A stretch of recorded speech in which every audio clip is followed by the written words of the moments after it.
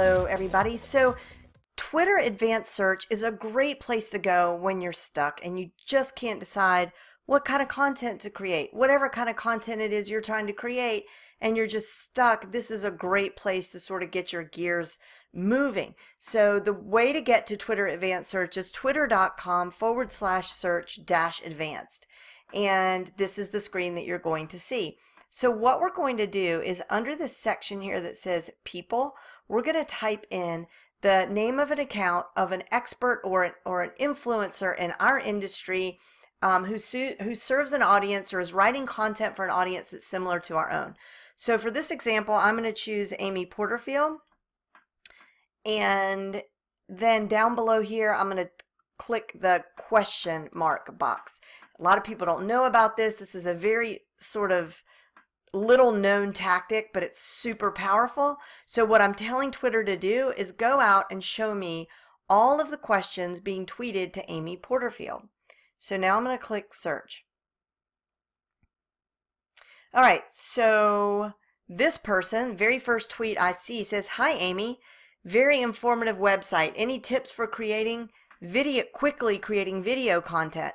Well, as a matter of fact, I have a lot of tips for quickly creating video content. In fact, I just did an impromptu live stream about this yesterday. So already I'm starting to see that get ideas. Let's see here. This person says that she's a student doing research on snap codes and their impact on print ads. That's very interesting. That's not a topic I ever would have come up with on my own, but something I absolutely could write about. This person says, "What's your feeling on Instagram stickers?" Also, never really thought much about Instagram stickers. I mean, they're there. It might be something that I could explore. So this person says, "Hey Amy, we need a podcast on money back guarantees. Would you mind creating it for us?" Well, Amy might not be able to get around to doing that, or maybe she will, but I could certainly write a blog post about money back guarantees and the pros and the cons of offering them, because I also create online information products. Okay, so let me show you another tactic. If you're not quite sure who the influencer is on a particular topic, you can go over to Amazon, find some best-selling books. So we're going to imagine that we're writing a blog post or creating some sort of content about public speaking. So we do a search and we come up with this book, this best-selling book called Talk Like TED. So we check out who the author is, and it's Carmine Gallo. So then we go over to Twitter and we just do a basic search. We put his name up here in the search bar, and then voila, now we can see his Twitter handle. So we're going to copy and paste his Twitter handle, and then we're going to go back over to Twitter Advanced Search, and we're going to again go to the people section, to these accounts, check the question mark, click, whoops, I put it in the wrong thing, to these accounts, and then we're going to search.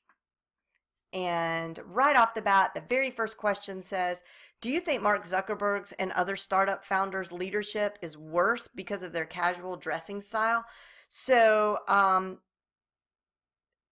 the topic is now like what to wear when you're giving a presentation, which makes me think, that's a topic we don't see a lot about. We see a lot about, body language. We see a lot about eye contact, about storytelling. But what about the nuts and bolts of just appearance? Like playing the role, looking the role when you give a presentation. That could be a whole blog post.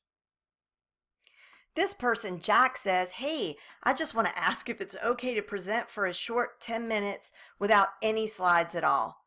Amazing idea for a blog post. So many different ways we could go with that. We could talk about the ideal length of time for a presentation that has slides. Or does a presentation of any length actually need slides? Then we could talk about the whole school of thought around I think it's called Picha Kucha method, which is a Japanese, I think, derived in Japan, and it's a way of presenting like something like one slide per second for a maximum of 12 minutes or something like that. So the presentations are short, but there's very powerful, like graphic slides. So anyway, the point is, already my mind is just spinning with ideas for content, and it goes on and on and on. So this is a wonderful resource. Do me a favor, give this a quick shot, and just right now, even if you're not in the middle of creating any content, even if you're not stumped, go over to Twitter and just give this a quick shot and let me know what you find. You can tweet me at Jennergy or send me an email, jennifer@jenlehner.com. I can't wait to hear what you dig up.